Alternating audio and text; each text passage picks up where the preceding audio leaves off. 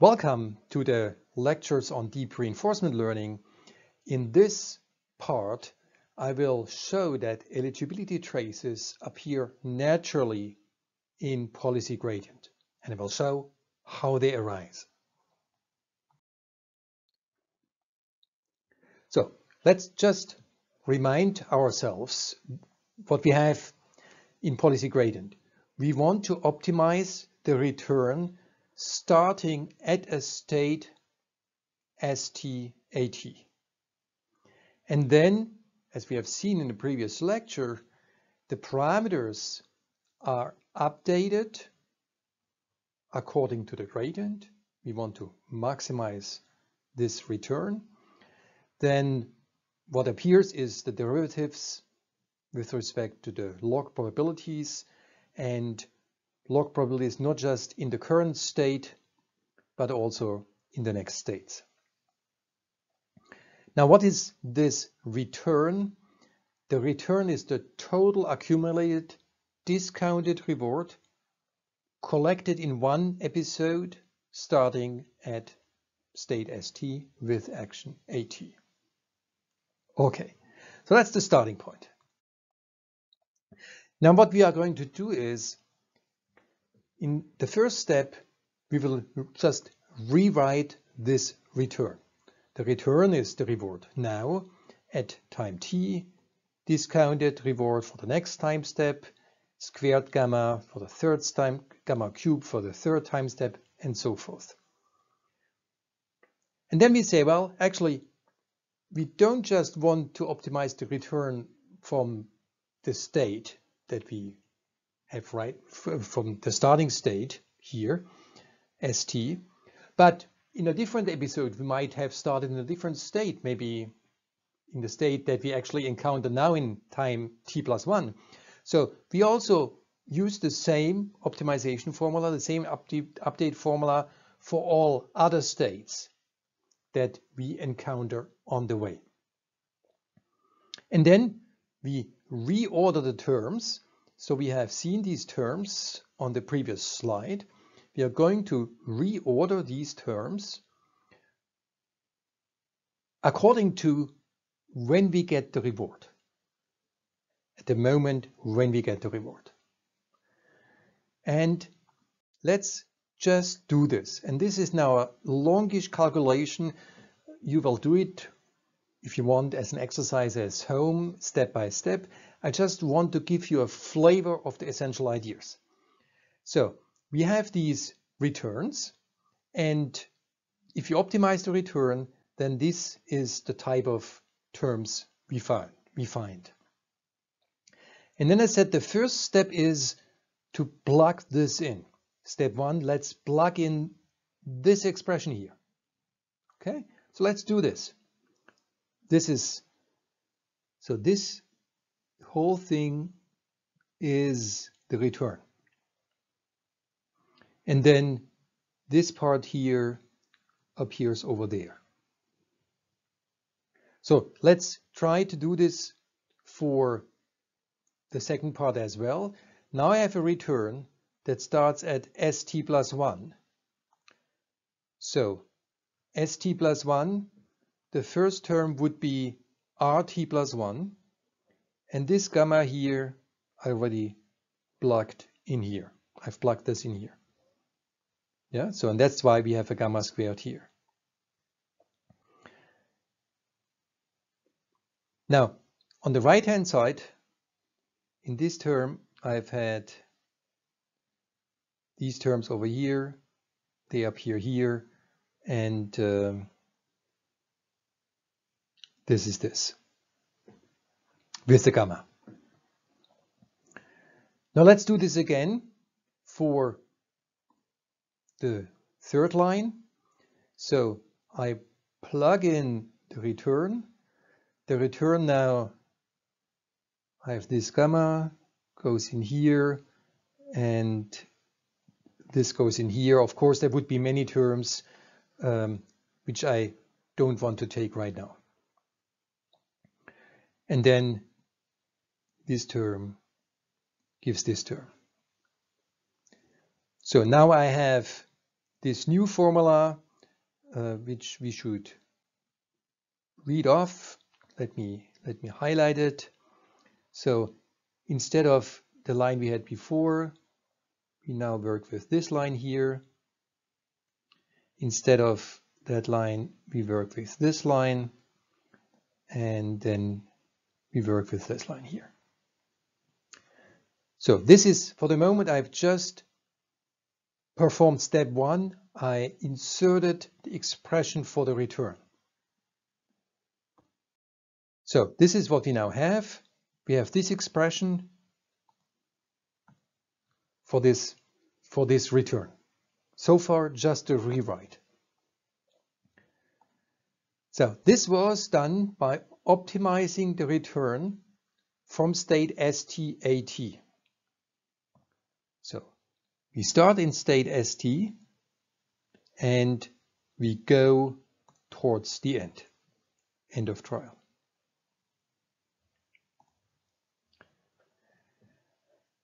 But then in some other episode, I might actually start here in this trial here. And so I may also want to optimize the return if I just start in state ST+1. If I do that, I can redo the full calculation. Yeah? So I now take the same terms, but this is my starting state. So let's look at the formulas that we have derived above and just adapt them. So what we get now is that the first term that was RT before is now RT+1. The second term is now RT+2 and so forth. And this is combined with AT+1, ST+1. That would be the copy of the first line or the adaptation of the first line, adaptation of the second line, and then there would be a third line and so forth. But now I can say, well, maybe in some other trial, I would start an episode in state ST+2. And then I again want to optimize the parameters. So I get all these different terms. And now the trick is the following. Now I want to reorder the terms according to the reward in time step t+n. So let's pick t+2. So I have here my first state. I take my first action AT. I get my first reward. I take my second action here. I get the reward t+1. And then here, at some point, I get my reward RT+2. So let's look at these terms RT+2, and only at these. There's one here. It goes together with the policy AT+2, ST+2. Then there's another of these terms, which is here, which also goes together with this. So I can remove this term in that line here and just write here 1 plus gamma, because I have this extra gamma here. But then I have another of these terms that come with gamma squared, and which also has AT+2, ST+2. So you see that this is just a rewrite of, normally I have an update parameter here, sort of a learning rate. I wrote proportional to eta times, yeah? And so it's now just a rescaling of this eta. There's an effective eta, which is eta times, then in brackets, 1 plus gamma squared plus gamma third power and so forth. So it's just a rescaling which amounts to taking an effective eta that corresponds to this rescaling. So I was one of the terms. I still work with RTN plus 2. I look at the reward here. But now let's look at this term here. This is no longer, this is again RT plus 2, but it's no longer the policy at time t plus 2, but it's the policy at time t plus 1. Okay? And I have another one of these. It's here, and it comes also like this. So now I also have, I'm here in state as t plus 2. I've taken action t plus 2 and I've just seen the reward. And now I not only have to worry about the actions I've taken here, but I also have to worry about the actions I've taken in this step here. State t plus 1, action t plus 1. State t plus 1, action t plus 1. State t plus 1, action t plus 1.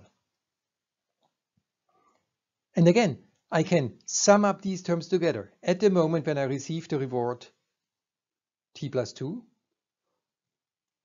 I have to worry about these terms. And again, this is the same type of combination. I have an extra gamma here, but then I have a gamma squared here. And if I would go further back, I would have another gamma, a gamma to the power of 3.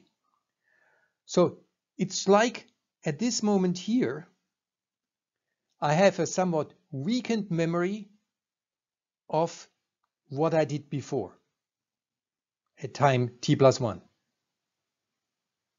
And then I have an even further weakened memory of what I did at time t. So now, if you now think this way, you can say, that was my policy action. I've taken action t at state st. And then the effect of this policy has decayed 2 steps when I get the reward RT plus 2. I have taken a certain action AT plus 1 in state ST plus 1, and this has decayed 1 step until I get to reward T plus 2. So this reordering terms in the book of Sutton and Bartow is referred to as switching between the forward view and the backward view. I'm not completely familiar with that terminology. I'm not at ease with that terminology. However, you see that's what they want to express. It's a change of perspective. We really look at what happens at this moment here, and then we see what matters is sort of decaying memories of things that have happened 1 step before, 2 steps before, 3 steps before, 4 steps before. And these decaying memories are just the eligibility traces. So what we do here is we say we update eligibility traces proportional to this derivative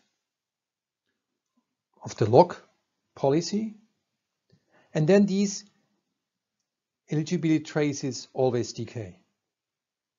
And finally, we do the update proportional to the value, the momentary value of the eligibility traces, and things that have state action pairs that are farther away have decayed a little bit. And this would be proportional to the rewards. Like in our case, I highlighted the reward at time t plus 2. But of course, we can also subtract the baseline, and then instead of the rewards, we would get the delta difference, reward minus the baseline, which is the difference between the value at state S and gamma times the value at state t plus 1. So this is the background why I claim that eligibility traces appear naturally in policy gradient methods. It's just a smart rewrite, a smart reordering of terms. So maximizing the discounted return with policy gradient gives natural rise to eligibility traces. And now the cool thing is that these eligibility traces are really easy to implement. You just run a trial. At each time step, you observe state, action, reward. You update your eligibility traces. You let them decay. You increase with respect to the derivatives of the log probabilities, log policies. And then you update the parameters with the momentary reward information at time t, which could be the delta t if you subtract the bias, or directly the reward at time t. So it's completely online and an algorithm that can be implemented in a complete online fashion. Let's go now back to the pseudo algorithm of the actor critic. So we have these two eligibility traces of the critic, of the actor. We have the delta values. The delta values use the momentary reward at time t. It compares it with these estimated values, v of the next state, v of the previous state. Now, I would write in here a gamma. Sutton and Bartor correct for an additional bias, which is just an online average of whatever is still remaining as a bias. And then you update the two eligibility traces. I talked about the eligibility trace of the actor, but of course there's also the eligibility trace of the critic, which is a standard TD lambda type update of the value function of the eligibility trace, and then this gives rise to the two updates of the critic with parameters W, of the actor with parameters theta, and you go to the next state. To summarize, in actor critic with eligibility traces, the actor learns with policy gradient, and what I've shown is that the eligibility traces appear naturally in such a setting. The critic learns by TD learning. Having an eligibility trace in the critic avoids the problem of slow information transfer that we have seen for TD algorithms. Therefore, we have a rapid learning of the critic. And this makes the V values available, estimates of the V values, which are then used in the TD updates. Now, the eligibility trace are always updated while moving. So the updates are completely online, completely on policy. It's a super short backup diagram. And for each parameter, we have one eligibility trace.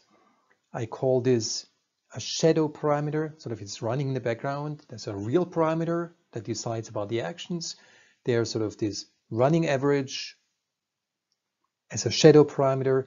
And you can think of this as a candidate weight update, but the actual update of the weights is proportional to this TD delta. And this is a very nice algorithm, and I really suggest that if you work with reinforcement learning, try out the actor critic with eligibility traces.